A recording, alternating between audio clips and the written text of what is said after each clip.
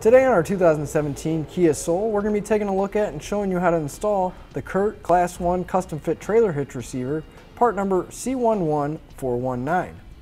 So here's what our hitch looks like fully installed in our vehicle. Now the cross tube is mainly going to be hidden up behind the bumper, and we're mainly just going to see the receiver tube sticking out. Now it is a Class 1 hitch, so it's going to give us that 1¼ by 1¼ receiver tube, and it has a nice reinforced collar, giving it added strength and a nice clean finish look.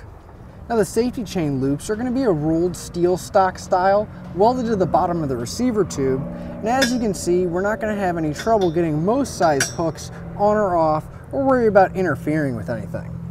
Now our hitch is going to use a standard 1/2" pin and clip, which is included, so you're not going to have to worry about picking one of those up. Now our hitch is going to feature a 200-pound tongue weight and a 2,000-pound gross trailer weight rating.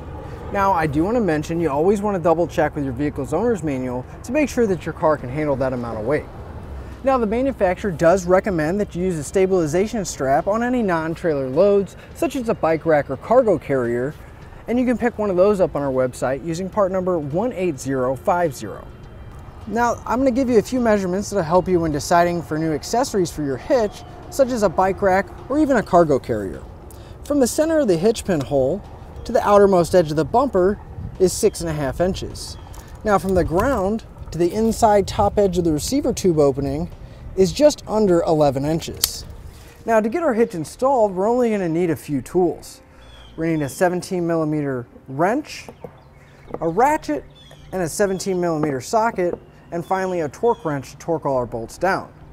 Now that we've gone over a little bit of the features and what we need to get it installed, let's show you how we got it done. The first step in our installation is we're going to come to the back of our vehicle, and we're going to come underneath so we can see the frame, and we're going to be checking the connection points.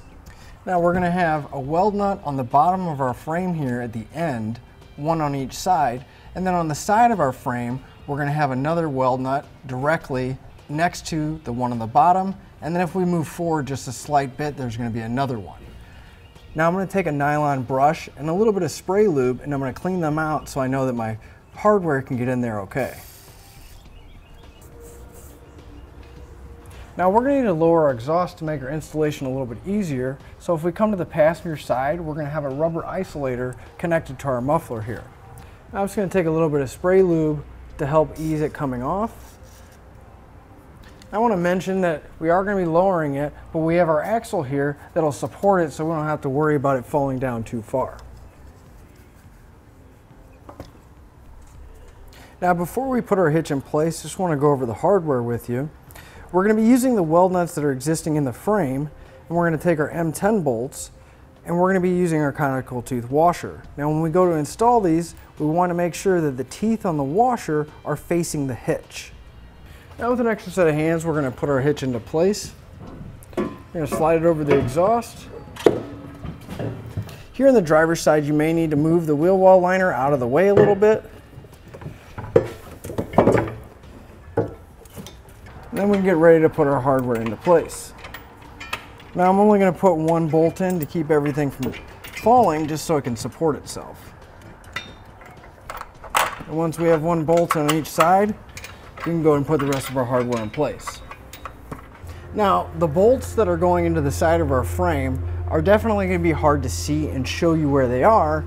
Now I'm going to come back, and using a 17mm socket, I'm going to snug up all my hardware. Now for the bolt here on the driver's side that's right by our EVAP canister, I found it easiest to use a ratcheting wrench to tighten it up, just because there is such little clearance there. Now I'm going to come back, and again using a 17mm socket, I'm going to torque all my hardware to the specified amount in the instructions.